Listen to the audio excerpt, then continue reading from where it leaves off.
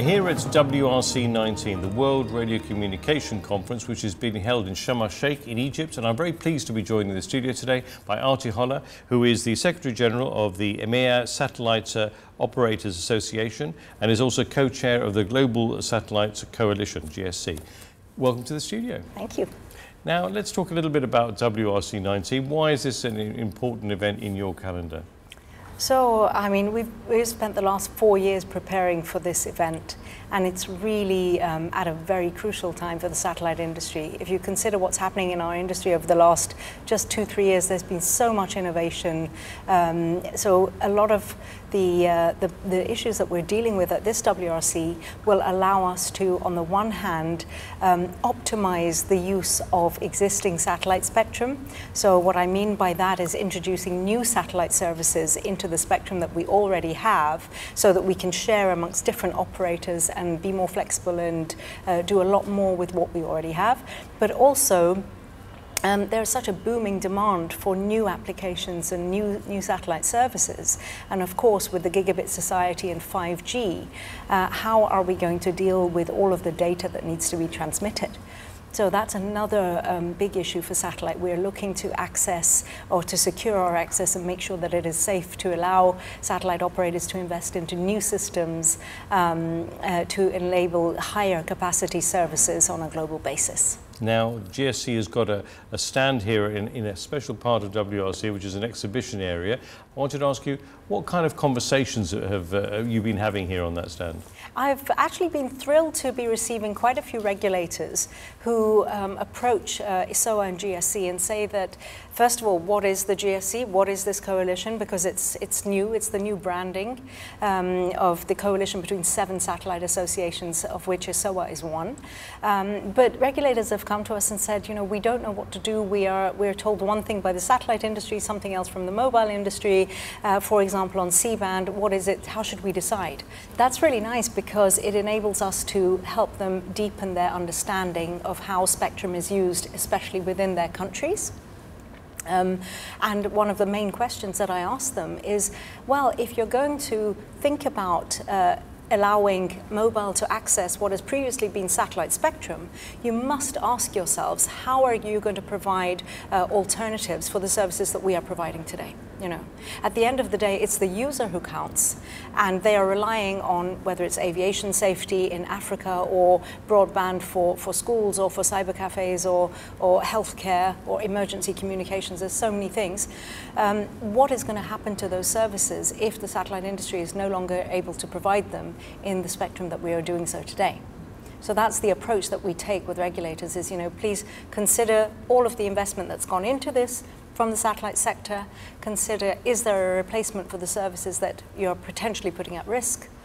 And come at it from a pragmatic, user-centric perspective. Now, it's obviously spectrum is a very finite resource, and this conference lasts for about 4 weeks, where everybody's toing and froing and talking about these issues. But at the end of the day, people seem to come away, hopefully, with the results that they were looking for. Mm-hmm. Do you think that that will be the case this time around? Let's hope so. We've worked very, very hard to come this far.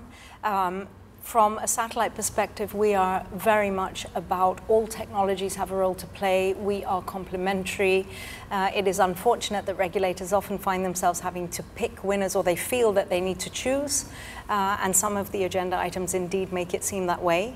But we firmly believe that without satellite, there will be no 5G. Without satellite, we will not achieve the Sustainable Development Goals and all the other missions and objectives that so many regulators have, but also that the ITU has.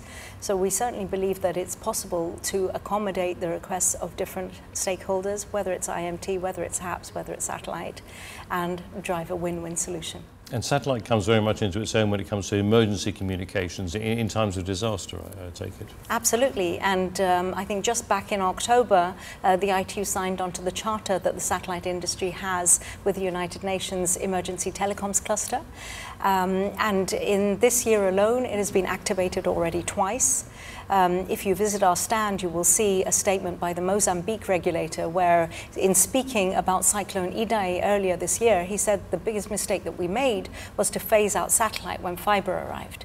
And I think that kind of a statement is very powerful, and it really hits home, and it makes you realize, and it certainly made the Mozambique regulator realize that, gosh, we need to make sure that we can cope not just with the ambitious goals that are driving us and wanting us to bring higher capacity services to all of our citizens, but that we are also equipped for times of need.